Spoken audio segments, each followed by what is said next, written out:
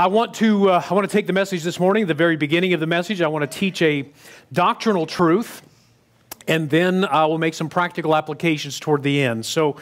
Let me just speak first of all. If you're new to Bible study, you're new to Bible reading, or maybe you kind of look at the Bible as a very intimidating book, and I know many people do. We talk about that a little bit on Wednesday night, and it's a very big book, but there are some great places to start. One of the places that I often encourage people to start is maybe take one of maybe like the Gospel of John. I recommend Genesis first, and then just kind of get that foundation, and then maybe the Gospel of John. But there's 4 books in the New Testament that they're short books.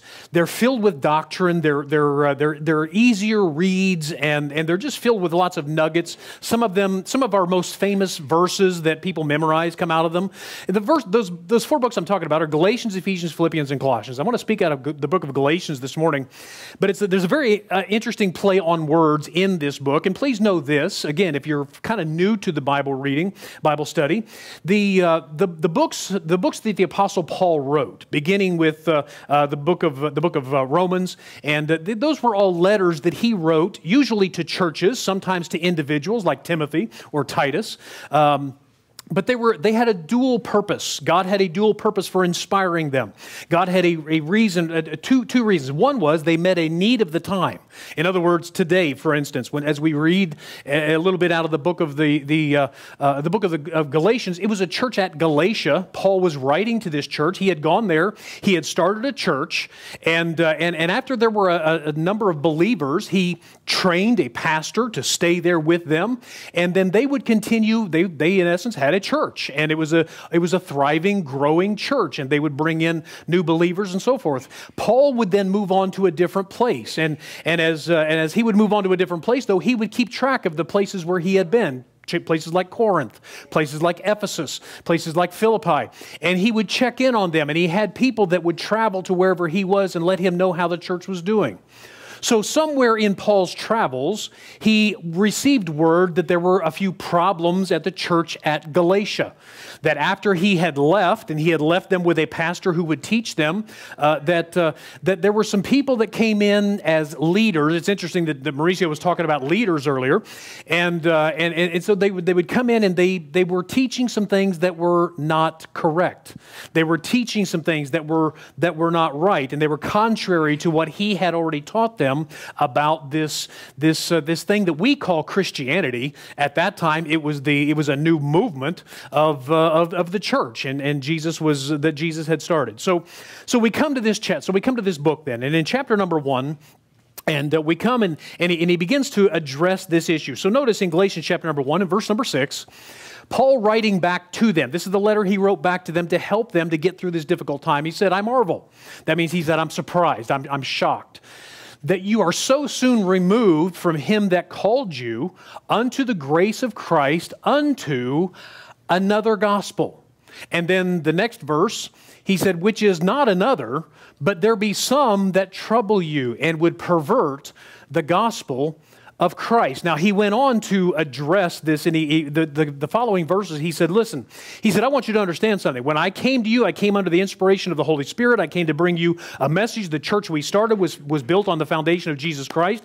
He said, if I ever come back to you and preach to you something different than the gospel that I gave to you, he said, I should be accursed. He said, don't listen to me. He said, if somebody else comes to you and tells you a different gospel, you need to not pay any attention to them. Let them be accursed. And then he went on to say, even if an angel leaves heaven, even if an angel comes and gives you a different gospel, let him be accursed. Now, let me just say that right there is a condemnation of the concept of the Mormon religion. Because that is based on an angel that came and gave them a new gospel of Jesus Christ. It's not a new God. There is no new gospel of Jesus Christ. In fact, the Bible says there is no new word of knowledge. That's not how it works. God, the scriptures were closed when when God inspired them the first time. Now, so he went on to talk about that. Now, here's the point though, and here's what I wanted to bring you to. There's an interesting play on words here. I don't know if you caught it. I put it in italics because I wanted you to see. Let's go back to verse number 6, please, and note that he said, I marvel that you're so soon removed from him that called you unto the grace of Christ unto, and look at the next two words, another gospel. But then the next verse begins this way, which is not another. Which is not another.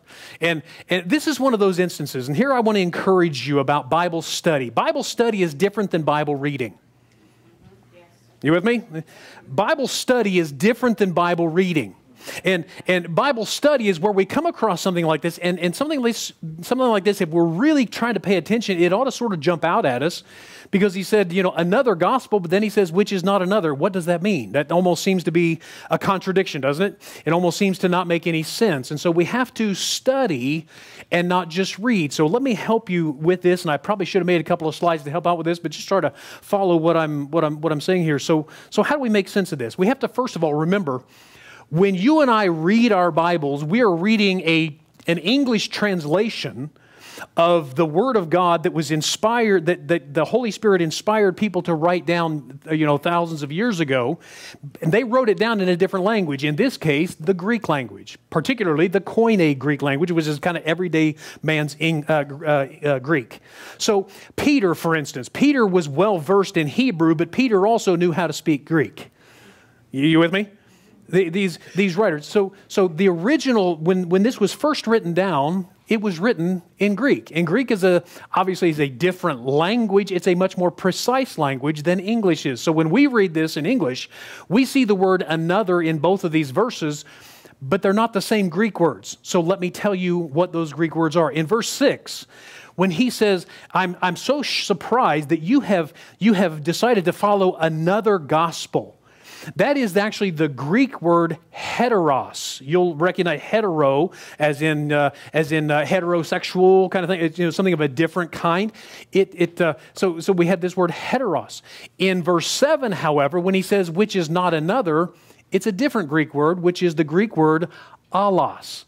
Now, what is the difference? What's the difference between heteros and allos? What's the difference between another gospel, he said in verse 6, and which is not another in verse 7. Here's what it is.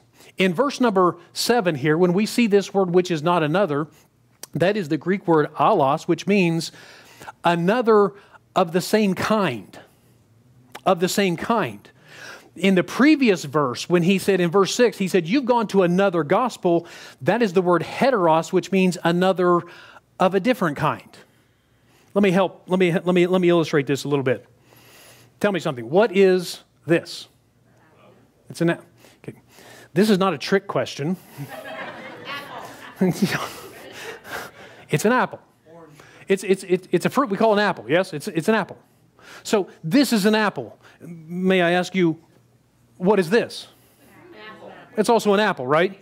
This is a fruit called an apple. This is also a fruit called an apple, but it's a little different, isn't it? Has a little different color, has a little different texture, but we know you can still make an apple pie out of this, right? You can still make an apple cobbler out of this. Yes. Somebody ought to do that. By the way, this is the gift that I have for those of you who learned a new name, so you can take it home and make something. You can make a caramel apple out of both of these, right? So this is allos. This is another of the same kind. It's still an apple. And so when Paul said, this is not another, but when he was talking in verse number 6, what is this? That's an orange. That's a big orange, isn't it? That's a nice orange. But it's an orange. See, this is another fruit, but it's of a different kind. You can't make an apple pie out of this, right? You can't make a caramel apple out of this. See, why? Because it's a completely different kind of fruit. And so what Paul was trying to explain here to the church at Galatia, he said, listen, there's nothing wrong with okay, was he telling them that he's the only one that had any knowledge? No, he wasn't telling them that. He wasn't telling them that he's the only one that has this. So when he talks about another gospel, he said, look, I'm not telling you that I'm the only one who knows anything. I'm not telling you that I'm the only one who has any right answers. He said, but you do need to know the difference. If this is the gospel, you need to know the difference between another gospel of the same kind and another gospel that's a completely different gospel. You follow me? So that is what he's trying to teach them. So let me kind of build upon this then today and make some applications to our lives today. You see, it's kind of like what we call the Gospels. By the way, who can tell me what the word gospel means? Good news. Good news. It means good news. That's what the word gospel means. Oftentimes we think of the gospel as if there's only one gospel, and be careful. We want to be careful about that. So, for example, we have how many books of the Bible are what we call usually the Gospels? There's 4 of them, right? There's Matthew, Mark, Luke, and John. What are they? They're the same story, just simply told different ways, are they not? See, this is Matthew and this is Mark. They're the same story, but they're told in different ways. They have a little different nuance. Maybe they have a different focus. You know, Matthew was written much more with a targeted audience, for example, of the Jews, whereas some of the others, it was a little bit more understandable to people who were not Jews. A lot of the stories that Matthew talked about, and a lot of the times we misunderstand them because we don't know Jewish culture, and so they're the same story, but they're just told in different ways. They're told through a different perspective. And by the way, that's why God chose to tell. The story of Jesus is important enough to be told by 4 people, isn't it? See, and they're the same story, though, and that's how they ended up in our Bibles. That's how we got those stories in our Bibles, because God wanted to tell that same story 4 different ways, different emphases, different perspectives. Maybe different parts of the story are emphasized, and so that's what's going on there. So what was Paul telling the church at Galatia? He wasn't saying I have a monopoly on the gospel. What he was actually saying was, you understand, there's a lot of gospel. There's a lot of good news. Let me just, in fact, let me just share some very quickly. Let me just take you on a quick tour through Scripture about there is not just a gospel. There are many gospels. Very quickly, Matthew 24, verse 14 talks about the gospel of the kingdom. Matthew chapter 26, we're not going to read all the verses, I just want to draw your attention to them. Matthew 26 and verse number 13, notice Jesus said, wherever this gospel is preached. That implies that there is more than one, right? Are you with me? He said this gospel. What's he saying? He's saying this good news. He said this good news. There's a lot of good news out there. And Jesus was saying, anytime this particular God, anytime this part of the wonderful story of good news is told, this woman's going to be remembered. Mark chapter 1 and verse number 1. Notice, this is how Mark began the book. He said, the beginning of the gospel of Jesus Christ. And you say, well, isn't that all the gospel? And no, I think the point here that he's trying to make is the fact that the greatest news that the world ever had is the fact that Jesus is. Right? That in and of itself is wonderful, wonderful news. Gospel of Jesus Christ. We continue on, and then we come to Paul. So the Apostle Paul then adds one that sort of at first when we read it, there are some who might say, "Ooh, I don't know about that one." Take a look at Romans chapter 12 and verse 16. Notice what he said: "In the day when God shall judge the secrets of men by Jesus Christ, according to." Whoa. See, now for some, we would read that and we say, wait, what? My gospel? My gospel? Who does Paul think he is? I thought it's always the gospel of Jesus Christ. Well, that's not what Paul said. And he made it into Scripture. In fact, he's got several places in Scripture. So there must be something to that. And by the way, that's not the only time he said that. He said it many times. My gospel. My gospel. Doesn't that sound a lot like the song we just listened to for the offering? If I tell you my story, that's where I'm headed with this. He said later in chapter 10 and verse 15, he talks about a gospel of peace. And that's mentioned several times. And then in Philippians chapter 4, writing to the church at Philippi, he wrote this in verse number 15. He said, now you Philippians know also that in the beginning of the gospel, that implies that there was a beginning of the gospel. That implies it's an ongoing process, yes?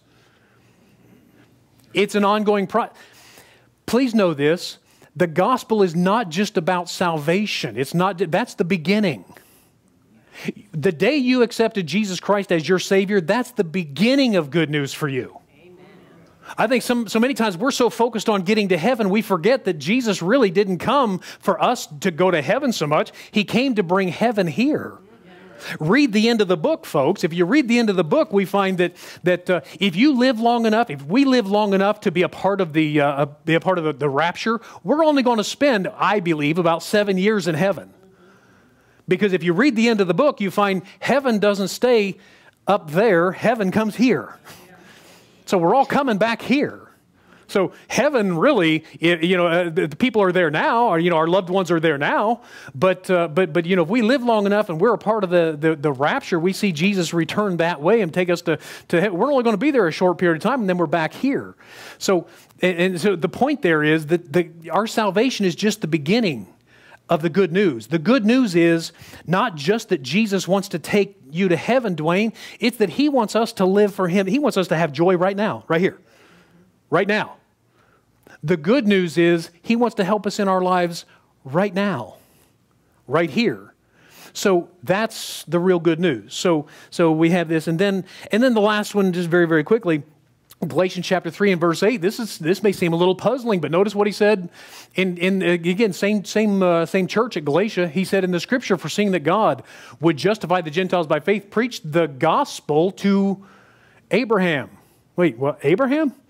How did Abraham get the gospel? I'll tell you, because the word gospel means good news. And he said, Abraham, there's going to come a day when all the Gentiles will be brought into the family of God through your descendants. And we know that's through the person of Jesus Christ. Is everybody with me so far? So the word gospel means good news.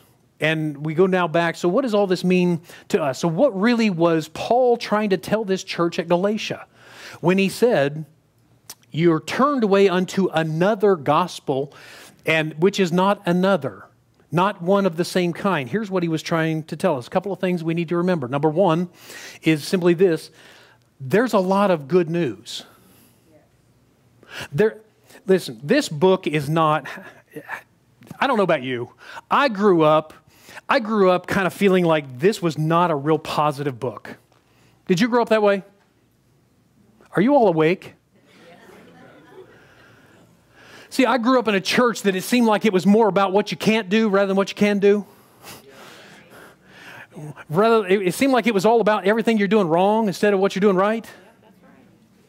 I mean, I was part of a cultish system for a very long time. I knew everything God was against. I didn't know much that He was for. Remember those days? But it's actually filled with good news. There's lots of good news. The gospel means good news. And that's where Paul said, so let me tell you how it's good for me. That's what he meant when he said my gospel. He said, I can tell you what it did for me. He said, it's my gospel. So the first thing is we need to learn there's lots of good news. And the second thing is we should all have a way we tell our story. We should all have a way that we tell our story. You have a gospel. I have a gospel. Say, oh, well, I just don't know if I have a gospel. You have a gospel. You have a good news. You have something that happened in your life that is good. So now look, now please understand, I didn't say we all have our own truth. Are you with me? You all really are a weird crowd today. You're just odd. In general, I mean. No.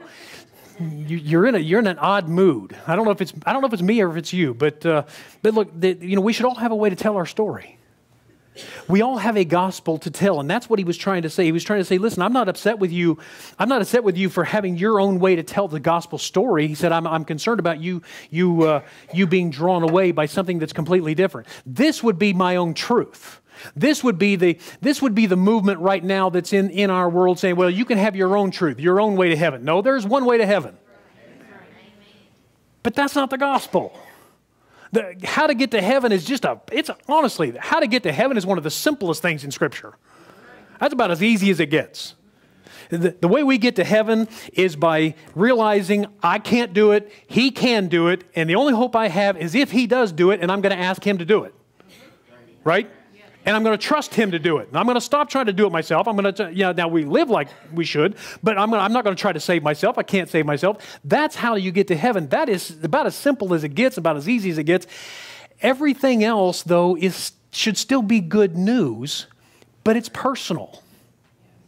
It's how that affected your life. Let me use some illustrations. Okay, let me say it this way: your gospel is to the gospel what this apple was to the other apple. What Granny Smith, That's a Granny Smith. How many of you ladies love to be called Granny? My grandmother would have whipped me. I mean, she would have whipped me if I'd ever called her Granny. That was one thing she said early on in my life. Don't ever call me Granny.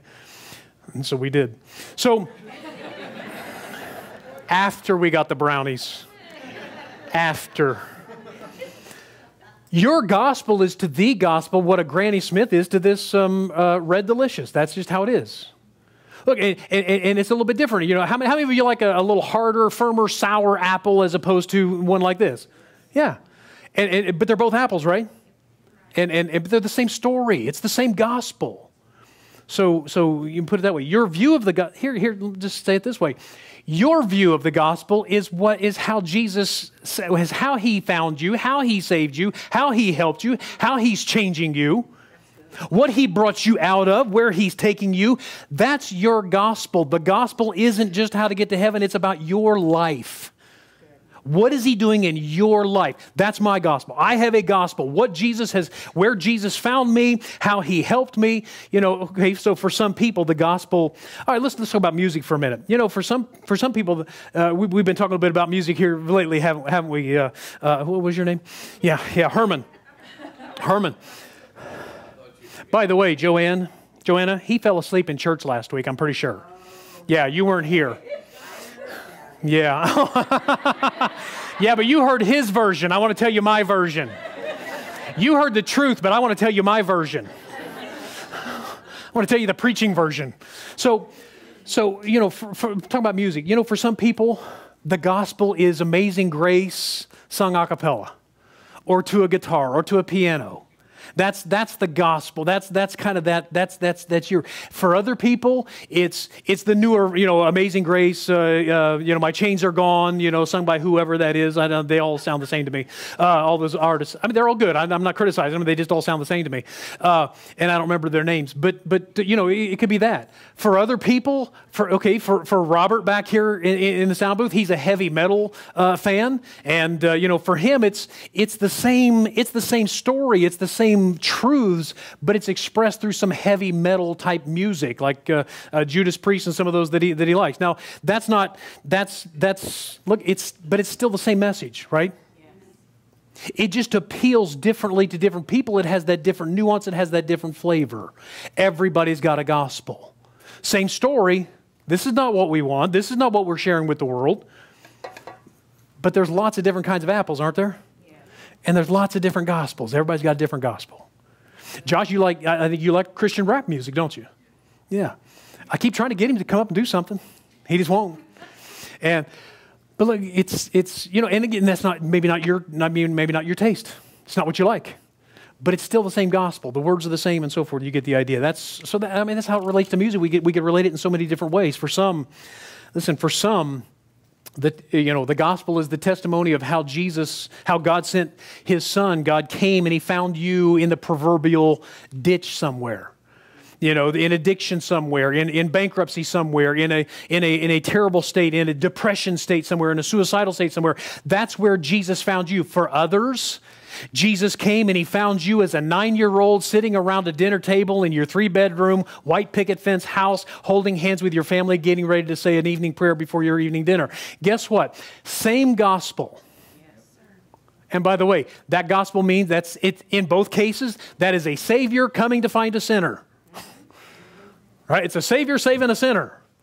And that 9-year-old growing up in a proverb, spiritually speaking, with a silver spoon in their mouth, just as much a sinner as all the other sinners, right? Yeah. Still need of a Savior. Same gospel, but a totally different story, right? Yeah. So totally different story to tell, totally different group to reach, totally different testimony of God's grace. They both need just as much of God's grace. Saved exactly the same way, same Savior, same salvation process, but a totally different story, but the same story. Are you with me? So the question is, have we figured out what our story is? What's your story? What is your gospel? That's what we're talking about here. You know, for some people in this room, it is your gospel, your story can be expressed in your ability to teach, your ability to share. I love what's happening at 9 o'clock every Sunday morning here. We've got people that are teaching, and you're teaching each other, aren't you? It's not just one teacher, is it, Laura? It's not just you. Everybody's teaching everybody, right? And see, for some people, it's their ability to teach. For others, it's their ability to sing. For others, for some, it's opening up a door. For some, it's running our elevator. For some, it's being able to write a bigger check maybe than somebody else. That's still your gospel. That's your good news. That's your way of sharing this gospel. For Paul, it was preaching the gospel. So Paul said this. Paul, in fact, let me just take it to you. Let me just take you to the. And by the way, when I say for Paul it was preaching the gospel, the word preaching in Scripture just simply means to broadcast or to publish. So that's the same for everybody. Okay, I'm going to fall off if you don't say amen. Oh, so you don't think you're supposed to publish the good news? You're not supposed to broadcast? No, we're all supposed to, right? We're all supposed to. Stephen and Victoria, they broadcast the good news when they get up here and lead our worship.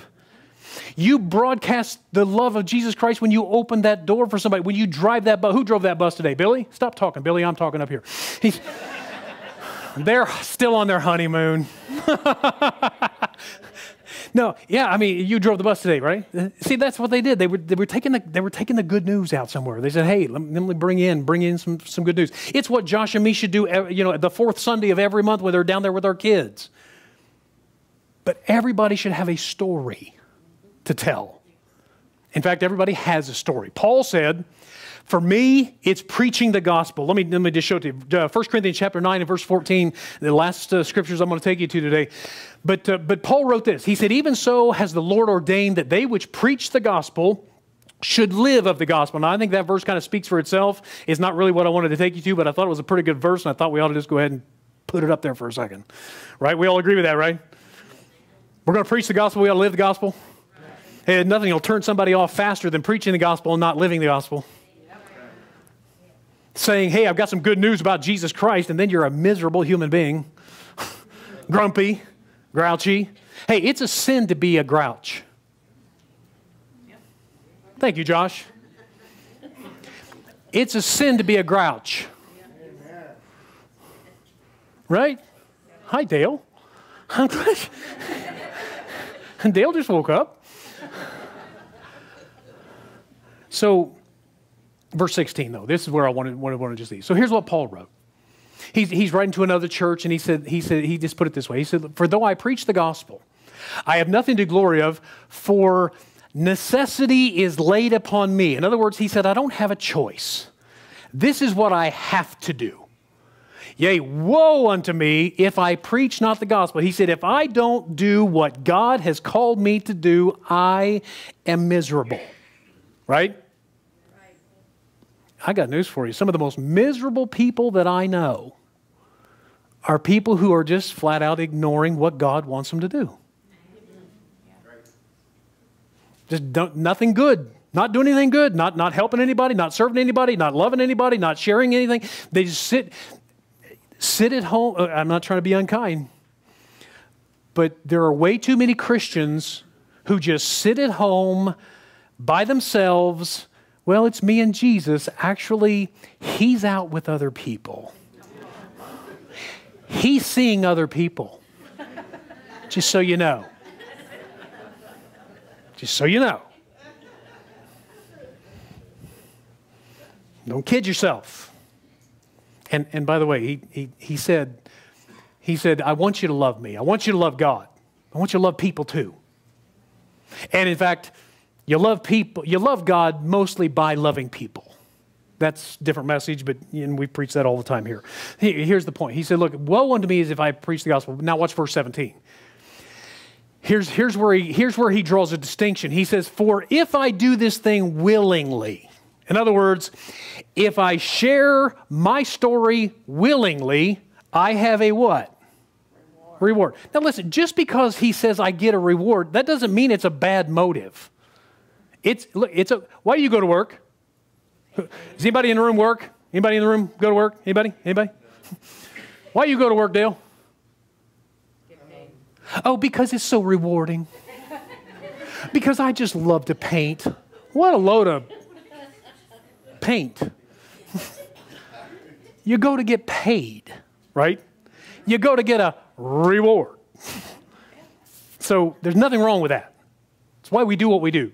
So just because there's a reward doesn't mean you have a bad motive for doing it. So he said, if I do this thing willingly, if I share my story willingly, if I do what God is telling me to do willingly, I get a reward. But if I do it against my will, basically he's saying, I really don't have a choice. Here's what he said. A dispensation of the gospel is committed unto me. Now that's some big words and some crazy, let me just translate that into everyday English today. He said, if I do it willingly, I get a reward. If I do it if I do it grudgingly, if I do it in a grouchy way, if I do it with resentment, if I do it only because I have, he said, it's still committed unto me to do it. I'm still expected to do it. Any moms in the room? How much do your children love to clean their rooms? They love it? Melanie, do they love it? They don't? Do they do it anyway? Yeah. You know why? Because the rule stands whether you want to do it or not do it.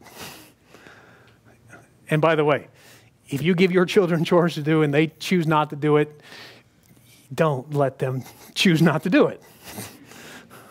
So, but the point is, he said, look, there is still a commitment. There is a stewardship given to me. You've been given a story by God, and you are responsible to share that story. I've been given a story. I am responsible to share that story. That's what he said. You're responsible for it. It is the word you know what the word dispensation means? I mean, we think about the word dispensation. It's actually a very strong biblical word. But really, it just comes from the word dispense. You know, like a Pez dispenser. I was thinking of some other words like dispensary, things like that, but I figured you could understand Pez dispenser, Harold. So, what is a Pez dispenser? Well, that's what it means. He said, I'm responsible to give it out. I'm responsible to get it out of there. You don't put candy in a Pez dispenser and then put it in a drawer, right? You put it out there. So, but the word dispensation actually means this, and this is where I'm going to wrap up here with this. The word dispensation actually means God's plan for how to deal with mankind depending on the era in which we live. Right now, we live in what we call the church era, the church age, the age of grace, whatever you want to call it. That's how God wants to deal with us as individuals. Just make it real practical. God is not asking any of us to build an ark, right? He's not asking you to build an ark. He's not asking you to sacrifice an animal. He's not asking me to do anything. He's not asking me to kill a giant. He's not asking me to walk on water. He's not asking me to write a book of the Bible. In fact, he prohibits that. And he's certainly not asking me to die on a cross. But what he is asking me to do is to take in this age in which I live. All right, so let's just make it ultra practical. What he's asking you to do in 2022 is use your social media to reach your generation in this time period. Yes. How do you do that? Good news. Here's the point. Good news. Good news.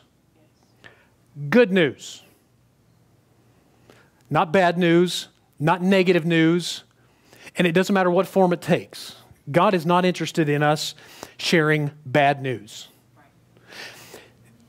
Is there anybody in the room who thinks that everything is wonderful in America right now? So you all already know that? Okay, so listen, so none of you need to tell anybody else in this room how bad things are. Everybody already knows. Oh, but I need to tweet this and Insta this and face this. No, you really don't. You really don't. How about this? Mind your own business. Well, there's an idea. Good news. That's what the word gospel means. You have a gospel. I have a gospel. Let's share that good news. If your news isn't good, look, so use your social media, use your voice, use your talents, use your money, use your business, use your influence, use your personality, whatever it is that God has allowed you to have in your life, that is what we're supposed to use to share good news with the world around us. The Bible says, be not overcome of evil, but overcome evil with good. Good. So let's share some good news. You know, if your news isn't good news, it's a different kind of gospel. If your news isn't good news, it's not really a gospel. It's something completely different. And you can't make an apple pie out of this. And it turns people off. Like it was turning off the people in Galatia because they were doing a different gospel than the one that Paul had originally told. So let's don't turn the lost away. Let's don't turn the world away. Let's don't turn those that are seeking, trying to figure out some truth away by constantly sharing everything negative. Instead, remember, you have a gospel. There is a gospel of Jesus Christ. There's a gospel of peace. There's all those gospels. They all mean good news. So what is your good news? That's what I want to ask you this morning. We're just going to replay that song that we played earlier. This is my story. And I just want you to, during this invitation time, it's not going to be a traditional invitation. I would love for you're welcome to come and use this altar, and I hope you do. And I hope that we'll come and we'll say, God, would you teach me something in my life, show me something in my life where I'm not showing this gospel to the world around me. But I just want us to stop and think, what is my story? Where is my good news? Tell that part. Tell that part.